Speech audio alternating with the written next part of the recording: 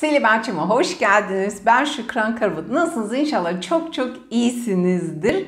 Yeni YouTube videomla karşınızdayım. Kanalımı da takip alıp da videolarımı beğenirsiniz. Çok sevinirim. Şimdi konu bu sefer ne mi? Tatile gideceğiz. Orkidelerimize ne yapmamız gerekiyor? Çünkü sade sulama metotları değil, aslında çok farklı, daha da önemli püf noktalarımız var. Hadi onlara geçelim mi?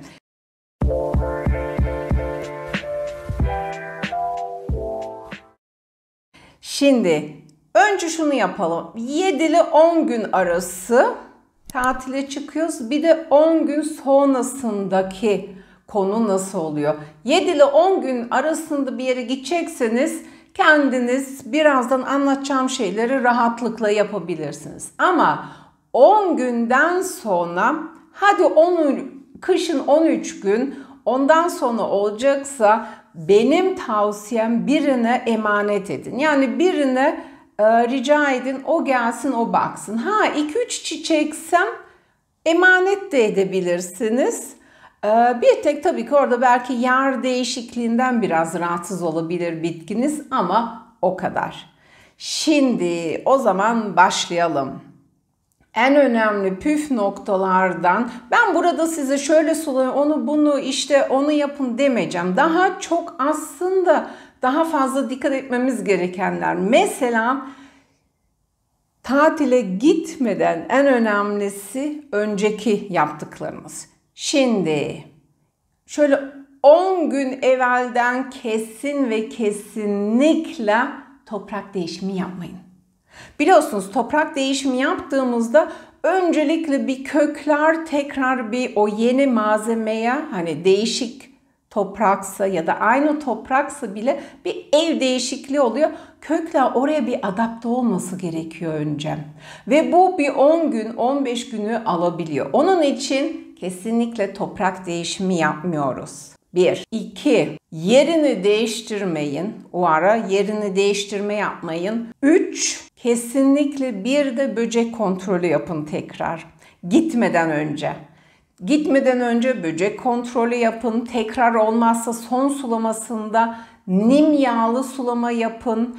Böcekli bir bitkiniz varsa onu kesinlikle oradan ayırın. Çünkü bunu yapmazsanız bir bakmışsınız bütün bitkileriniz o kısa zaman içinde bile böceklenir. Sonrasında sulamayı nasıl yapın? Sulamasında hani arada sade dokunduruyoruz, ediyoruz ya, detaylı sulama videomu da şuraya tekrar ekleyeyim. Tatil öncesi kesinlikle suya doydurtun o kökleri, o toprağı.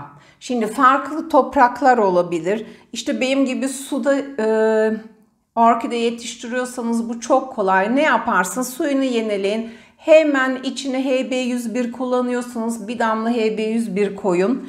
Kil bilyesinde bitki yetiştiriyorsanız, bakın buradaki Liodora gibi ne yapacağız? Bunun altına şöyle bir parmak kadar su bırakabiliriz. Bu da güzel.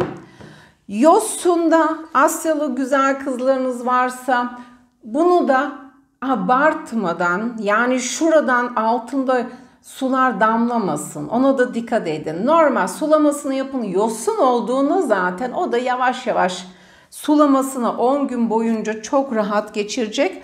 Toprakta da şöyle alayım. Toprakta da ne yapabilirsiniz? Toprakta da tabii ki daldırma yapabilirsiniz. Daldırma sulamada en önemli nedir? Her zaman dediğim gibi dikkat edin. Birinde böcek vardır, aynı suya daldır çıkar yapmayın. Çünkü çoğu zaman işte böyle birbirinden hastalıklar, böcekler geçiriliyor. Bir de durduğu yerini tekrar kontrol edin. Yaz aylarındaysa gitmeden mesela bir 10 gün falan önceden hani cam önünde duruyorsa, yakıcı güneş varsa oradan biraz geriye alın. Ama gitmeden de tatile yer değişikliği yapmayın bitkinin. Yani aslında şöyle toparlayacaksak bitkinize değişiklikler yapmayın, onu strese sokmayın. Alışık olduğu yerde dursun. Tamam mı?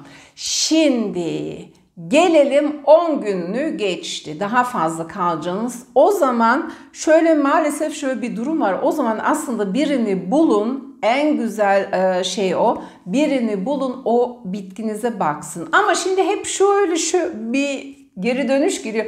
Şükran Hanım, tatile gittim, bakan kişi öldürdü. Siz ona yazılı bir liste bıraktınız mı? Bunu unutmayın. Listede biraz not edin. Mesela oraya yazın. Lütfen yerini değiştirme deyin. Nasıl sulacak tekniğini ona yazın oraya ya da gösterin. 3. Ne vardı benim aklımda bir de? İşte yer değişimi dedik değil mi? 3. Ne dedik? Havalandırsın.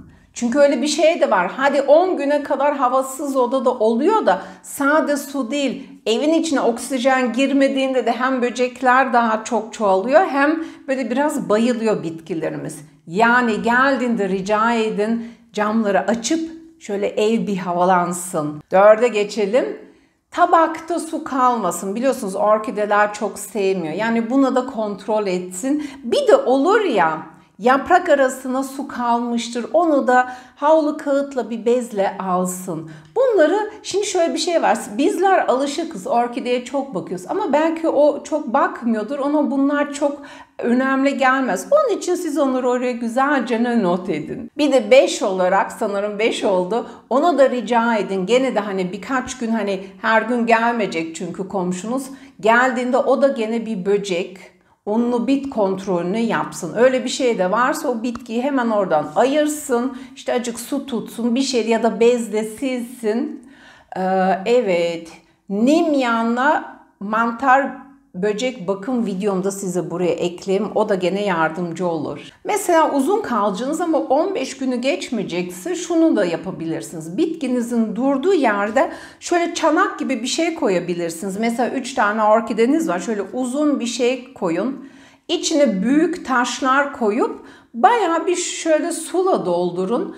Bu sefer ne mi oluyor? Bitkiler aynı yerde olduğunda, aşağıdan da hep nem yukarı çıktığından su ihtiyacı azalıyor. Bu da bir püf noktası. Yani yurt dışında zaten baktığınızda hep cam önlerinde olan orkidelerin altında şöyle alt tabaklık gibi olur. Hep şöyle uzun, hafif şöyle yüksektir. Onların içinde çoğu zaman taş oluyor. Çünkü direkt o suyun içine oturtmamak için. Bu sefer direkt oturttuğumuzda ne olabiliyor? Köklerde hemen çürüme oluyor. Şunu kesinlikle yapmayın. Yani tamam, kil bilyesinde işte şu kadar su kışın ama yapmayın. Yaz ayında bırakabiliyor. Şöyle nasıl desek ki ona 2 santim oldu. Rahatlıkla olabilir. Kil bilyeler onu güzelce çeker o suyu. Yavaş yavaş kökler oradan onu alır. Kilbisi o yönden çok güzel.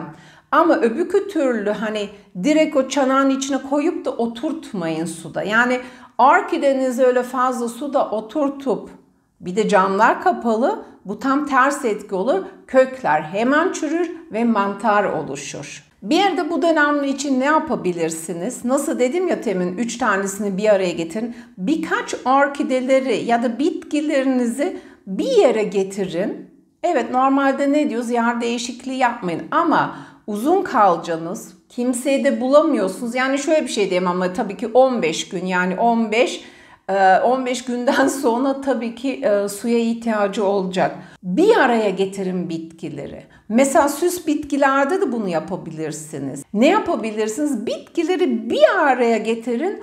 Orada bir mikroklima oluşuyor. Bu ne demek? Birbirlerine o verdiği nemden de gene faydalanıyorlar. Bir de şunu söyleyeceğim, onu unutmuşum. Nasıl su verdiğinizi de, nasıl su kullandığınızı da lütfen hatırlatın. Çünkü belki yaz değil, kış ayıdır.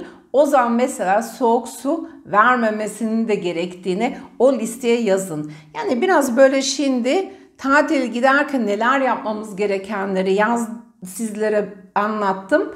Döndüğümüzde üzülmeyelim diye, ama şunu da unutmayın.